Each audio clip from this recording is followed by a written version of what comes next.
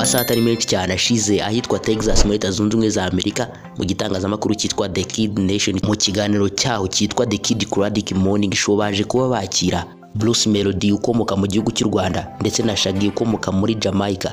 Ni nyuma y'igihe kitari kinini cyane Shaggy ndetse na Bruce Melody bakoranye indirimbo yabo yitwa When She's Around. Iyo ndirimbo When She's Around ni remix y'indirimbo yitwa Funga Macho yarakozwe na Bruce Melody mbere yaho gato. Ni muri ubwo buryo igitangazamakuru gikorera Texas muri Leta Zunze Ubumwe za Amerika n'ubundi cyitwa The Kid Nation nkuko nabigarutseho cyaje gukoresha abangaba ikiganiro kitari kirekire cyane ariko nanone kitari kigufi cyane cyamaze iminota 11 n'amasegonda agera kuri 57. Marvin Igisebo uwo ninge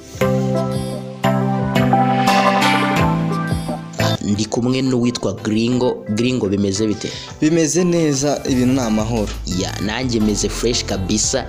Twongeye kwe kaze mwe mwese mudukurikira hano kuri Gringo TV Show ndetse na Marvin Daily Official. Nahoze mvuga ko muri Leta Zunze Ubumwe za Amerika witwa Shaggy na Bruce Melody bahuriye ku gitangazamakuru cyitwa The Kid Nation. Ayo makuru wayumvishe Gringo?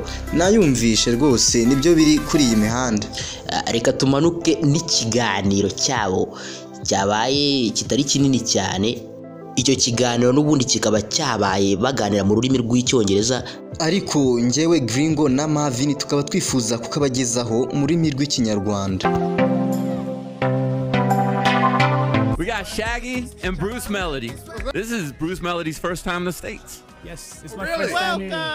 Yeah. Thank you. Murakoze naturutse mu Rwanda muri Afrika y'Iburasirazuba. Naturutse Kigali mu Rwanda muri Afrika y'Iburasirazuba. So how'd you guys connect, Shaggy? You know, we really mu by'ukuri umuntu waduhuje ni inshuti yanjye yitwa Michael Steve. Icyo gihe yumvisha indirimbo ya Bruce Melody yitwa Funga Macho maze arayikunda cyane arambwira ati Shaggy nyamureka ngwino wumve iyi ndirimbo ni nziza cyane. Nanjye iyo ndirimbo nyimara kuyumva naravuze ngo iyi ndirimbo koko ni nziza cyane, ifite injyana nziza ndetse iririmbitse neza. Icyo gihe yari ikiri mu rurimi gakondo rw'iwabo nubwo ntabaga ndi kumva n'ubundi ibyo ari kuririmba kubera byari mu rurimi rwabo ariko yari indirimbo nziza cyane. Icyo gihe numvisha ari indirimbo y'agatangaza. Icyo gihe mpita mubwira ni nose turamutse tuyisubiyemo hari icyo byaba bitwaye. Icyo gihe n'inshuti zanjye zarayumvishe zumva ni indirimbo nziza. Mu by'ukuri Bruce ni umuhanzi mwiza w'agatangaza. Uyu mubona yatwaye igihembo cyitwa Trace Award agitwara nk'umuhanzi mwiza. So when you guys are singing when she's around, who's she? Who are you thinking about? N'ubu turacyari gushakisha uwo mugore. Who is she? Who is she at? You know? Is she you? So Bruce, first impressions of the US, man. What do you like so far? Buri kimwe cyose kimeze neza, ibintu byose bimeze neza, uretse ko hano hasa ntakonje ugereranyije n'ikirere cy'iwacu. What's the weather in East Africa right now? Kiba kimeze neza. You've been to Rwanda? No? Oh yeah. No, not recently. No. Recently? I go every once in a while to that general area. Yeah. But I tell you what, I've been to Rwanda. Nigeze kugera mu Rwanda narahishimiye ku buryo n'ubundi nashishikariza buri umwe kujyayo. Ni ahantu heza haba hafite isuku. Imihanda yaho ni myiza ibisukuye ku buryo nahabonye nkahita mvuga ngo mbega ibintu byose byaho biba biri ku murongo. Ni igihugu cyiza cyane ugereranyije n'ibindi bihugu byo muri Afrika. Ubwo icyo gihe njyayo hari muri 2008. So you're in the audience? Ari nkiri umuhungu mutoya wari kugerageza kuba nakwinjira mu muziki, umva yuko Shaggy agiye kuza Kigali, bityo rero nagombaga kujyayo gusa ariko nanone ntago nari mfite amafaranga yo kugura itike. You snuck in? Yes. Yeah, good. Normally you just act like you know where you're going and they won't say anything. Gusa none hanga ndashimira Imana ko ndi kumwe na Shaggy ubwe imbona nkubona. Did he ask you for like $33 for entry or something? Undi mu mwenda. For inflation. You gotta add that in. How'd you get started in music? Were you doing music in church? Nkuko bigaragara muziki nawutangiriye mu rusengero.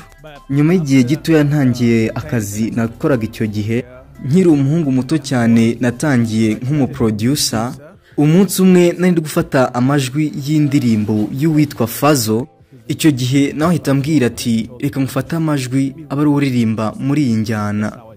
Icyo gihe nibwo nahise mbitangira, ntago nari nzi ko naririmba. Now Bruce, if you were to move out here to the States, does Miami sound good to you with the golf cart and the sea-doos? Mu by'ukuri n'ahandi nigeze njya. Ni ubwa mbere ngeze hano muri Amerika.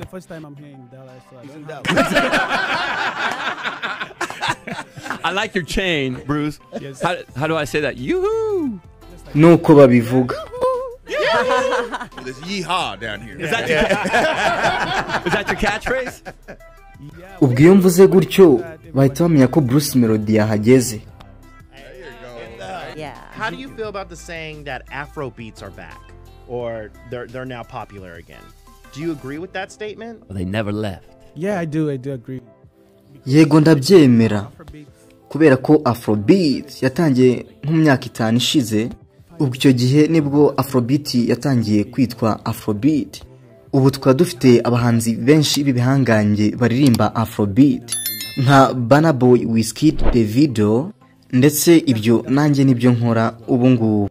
Bruce, are we your first ever like American interview in studio? Yes. Yo! Wow. And you got to come back. Okay. That's the deal, though. Thank you so much. Wearing it.